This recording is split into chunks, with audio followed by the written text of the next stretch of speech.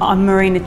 I'm the Queensland President of the Australian Workers Union. We cover employees from construction, manufacturing, council workers, government employees. We have a wide membership in health, and it's really interesting to be covering so many industries and representing so many members. I love the camaraderie. We have a great bunch of staff here in Brisbane. We all really work together, we help each other, we support each other, but obviously working with each other, how we can best support our members. I do appreciate probably coming from an unskilled background to be working with an employer that values and develops their employees. And it's great to work for an employer where I have real job satisfaction. I was inspired to join the Manufacturing Ministerial Councils when I looked at my workplaces and I could see that people actually did want to be skilled, they did want to develop themselves, they did want long-lasting, worthwhile, sustainable employment where they could be developed. I think the council's doing a great job